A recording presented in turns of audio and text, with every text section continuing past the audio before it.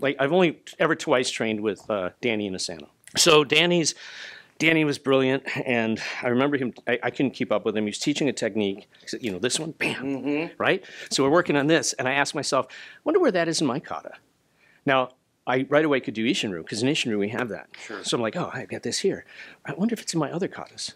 And I went, look, Sure. Shuto. And so I thought that was interesting, but what it did was it gave me a principle that I work with, which is anytime I see something good, I ask the question, where is that in my kata? And now I have a place that I can put it. It's like a hook that I can hang it on. So it's the mnemonic function of kata. So kata has a transmission function and sort of pedantic or pedagogical function where it's trying to teach you something. And then kata has a mnemonic function where it's trying to help you remember stuff you know. The question has always been, what's in the art? What have I forgotten or not learned that's in the art? So, this comes back to that question of what is the nature of style? And so I have two answers to that. One is the answer that, the sociological answer, what is style? The definition of style in the martial arts is, what does it mean to win with style? Right? Right. Yeah, you kicked him in the groin, that's not fair. That wasn't winning with style, right? So it's like, one style says, judo is a great example. To win with style in judo is ippon. Now, it's degraded to newazi and stuff like this, and they're rolling on the ground. But when someone gets ippon, the judo world goes freaking nuts. If you see ippon in the Olympics, everyone's like, because ippon that's what it means to win with style.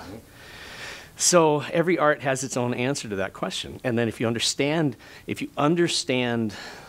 that thing, if you can identify that, you can actually look at the shape of the art and see how the art, why the art looks the way it looks. You can actually see it sort of moving in the direction of the training methodologies and stuff like that, the emphasis, moving in the direction of that ideal.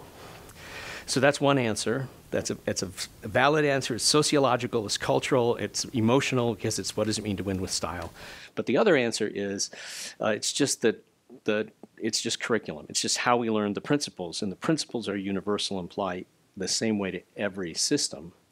So there is technically nothing more than variance in preference. I like more pepper. Well, I like pepper, but not as much. That's what it comes down to on that side. So it's more like how you flavor a dish. Sure, sure. Same ingredients, same spices, same human body, same everything. And then just... The answer to we do it this way literally is just based on preference, not style. And we do it this way actually has a thing to it, because a lot of times that how we do it, how do we do that? We do it this way is often a way of saying this is the better way of doing it. Where if I look at it from another point of view, if I say, do you only do it that way?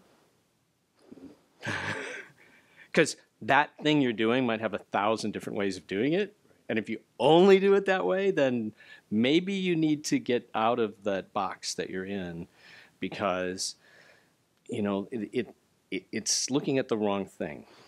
This actually brings me to where we'll start. We've already been rolling. We have been rolling. So that was good feed there, right there. I know that actually feels to me like. So let me just do that. So I'm Chris Thomas, and with Chris Martingilio, and this has been a Reflections from the MasterClass. Thanks for watching. Now go train.